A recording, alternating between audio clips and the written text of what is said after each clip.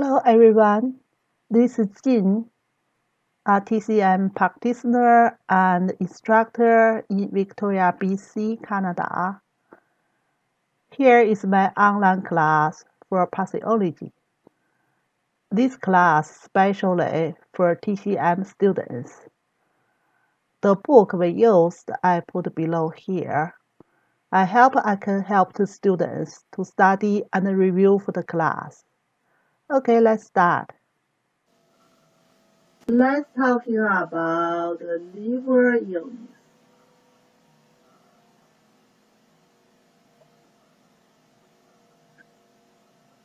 So liver is a very important organ. When we learn like anatomy and then we learn physiology, we talking about the liver have a lot of functions. Like they help to digest, especially for fat. They producing the bile. The bile helps the fat digest. And the liver also have function, like we just talking about plasma protein. Most plasma protein producing in the liver.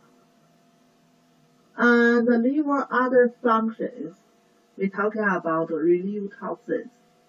So any kind of chemicals go to the liver, including some medication, go to the liver and performing some metabolism in the liver, like relieve the toxins, changing some chemical structure.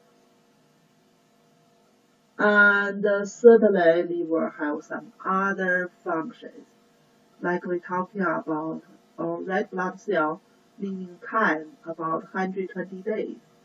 After 120 days, they broken in the liver and the spleen.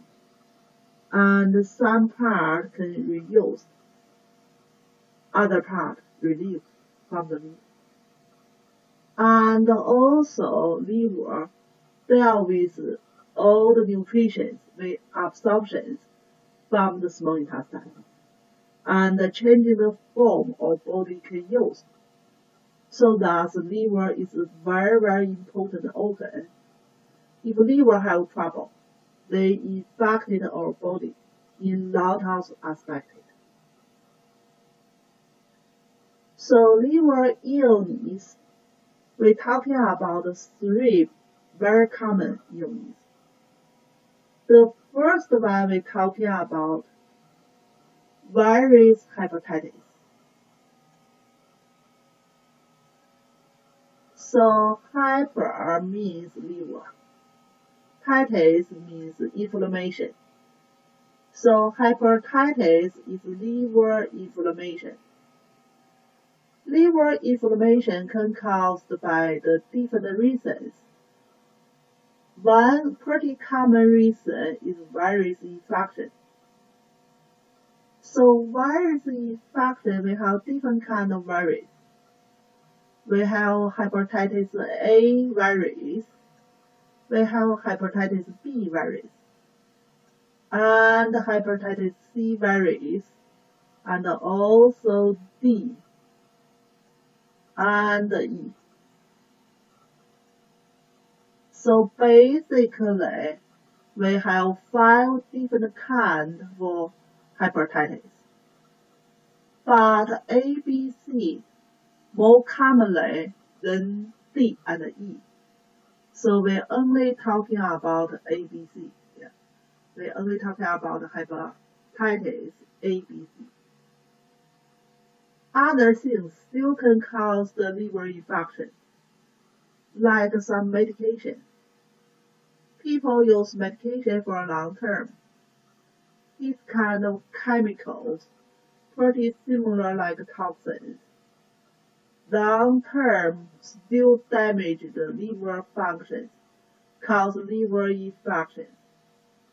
So we put another category here for drugs or maybe toxin kind of hepatitis. The third one mainly coming from hepatitis. whatever drugs hepatitis or maybe virus hepatitis. They damage the liver for long term. And still remember we talking about the cell and the tissue we damaged. They try to healing. They try to fix it. We have two ways to healing. One way healing we call it regeneration. So regeneration kind of healing is kind of repaired by the original cells. We have another kind of healing we call repaired. Repaired is used like a fabric instead of original cells. Usually similar like we talked about scar tissue instead of original tissue in there. So that happens in this illness. Long-term chronic damage cause liver infections, some fabric in there, scar tissue inside of the liver, and cause this illness. Certainly they will losing liver's functions, and even the shape, they will shrinking, changing to smaller, and the texture is more harder. We will talk about later detail. So basically for liver illness, we have another common severe one. We're talking about liver cancer. But liver cancer part, we have talking already. We especially talking about the neoplasia.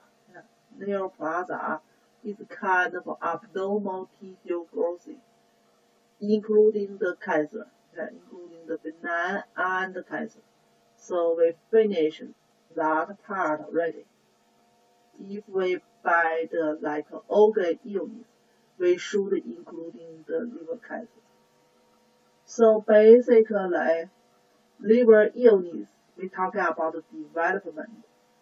Hepatitis can development get severe changing, fabric kind of changing in the liver, and also can development to the liver cancer for long term. And especially after fabric changing in the liver, can get liver cancer. So that's four illness so close relationship with each other.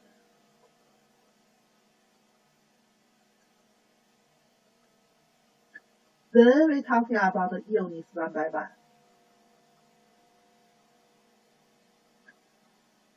Let's go to virus hepatitis first. We say virus hepatitis is caused by the virus, but it's different kind of virus. They cause the same problems, but the virus is different. So that's we name the virus name. Yeah. Virus A, virus B, virus C, virus D, virus E. Yeah. So that's first H, hepatitis. A means virus A. V is virus. So that's we name, virus name. HAV, HBV, HCV, same way. So what means virus hepatitis? Hepatitis means inflammation happens in the liver. So liver inflammation usually caused by virus. It's not that common caused by bacteria. It's not like lung. Lung infection can caused by both virus and bacteria. Liver infection mainly caused by virus. So that's what we say pretty commonly we got hepatitis A, B, C. But we have D and E. So that's generally we're talking about virus hepatitis. So we say hepatitis A is not that severe, not that severe. Uh, we don't have effective medication or drugs to treat it, but it's self-limited illness. So that means people can cure it by itself, by the immunity systems. So basically, it will be taking 2 to 6 months, and then people will be recovered. So hepatitis A is acute illness. Usually, they will not change into chronic. They will not change into chronic hepatitis. So that's basically we're talking about hepatitis A. And some people have hepatitis A, the symptoms is pretty mild, and even sometimes no symptoms. So that's basically, but severe kind of hepatitis A mainly happens in the adults. So adults symptoms more severe. Children usually symptoms more mild. So hepatitis A, like the video say, is a contaminated kind of illness. Means people touching some like water and food or even superficial of the place if touching by patient with hepatitis A, then the people maybe got the illness. So usually it happens after 2 to 3 weeks, and then patient will get sick. So that's hepatitis A. We're talking about that with oral contamination. So that kind of virus mainly relieved by the patient, by the bowel movement, by the stool, infection kind of patient, and then other people to touching, then got this illness.